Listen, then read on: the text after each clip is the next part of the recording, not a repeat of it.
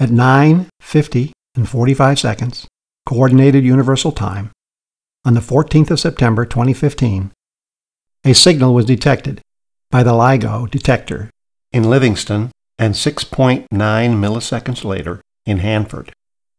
It was a chirp signal that lasted just over 0.2 of a second. When we route the wave into a sound generator, here's what it sounds like.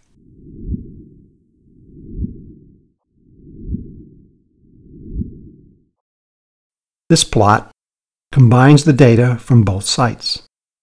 The waveform is consistent with coalescing masses, with a 10-cycle 200 millisecond in-spiral that gives us the frequency, the rate of change of the frequency, and a peak wave amplitude. A merger that takes around 2 milliseconds.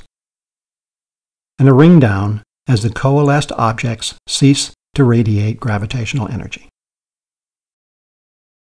Detector noise introduces errors into all the calculations based on these figures.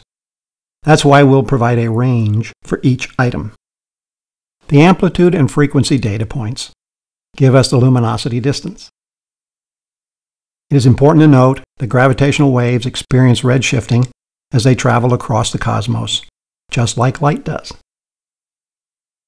Having traveled around 1 billion light years, this wave would have experienced a redshift near 0.1.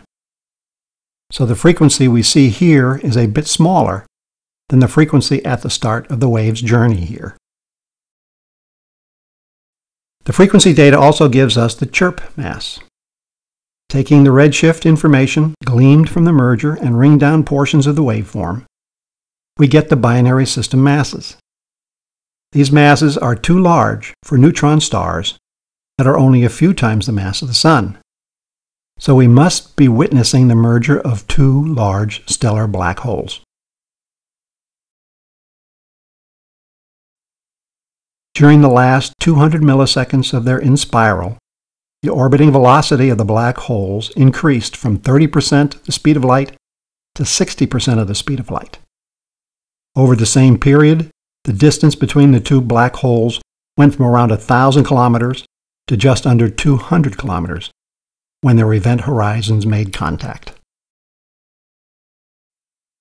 Modeling the final ring down shows that the mass of the resulting Kerr black hole is around 62 solar masses. That's 3 solar masses less than the sum of the masses of the two inspiraling black holes. This mass was converted to the radiated gravitational energy. In other words, during the final 20 milliseconds of the merger, the power of the radiated gravitational waves peaked at about 3.6 times 10 to the 49th watts. Let's take a second to get a feel for how large this number is. In our How Far Away Is It segment on nearby stars, we found that the Sun converts 4.26 metric tons of matter into energy every second. The resulting power output is equal to 4 billion hydrogen bombs exploding every second. The Sun is an average star, so we can use this as an average stellar power output. From our segment on local superclusters, we saw that there are 250,000 trillion stars within 1 billion light years. This represented around 7% of the total number of stars in the universe. We get the total power emitted by all the stars in the visible universe by multiplying the average watts per star times the number of stars. The power generated by this merger of the two stellar mass black holes is 26,000 times greater than the combined power of all the light radiated by all the stars in the universe. That's the signal we saw in September 2015, 1 billion years after it happened.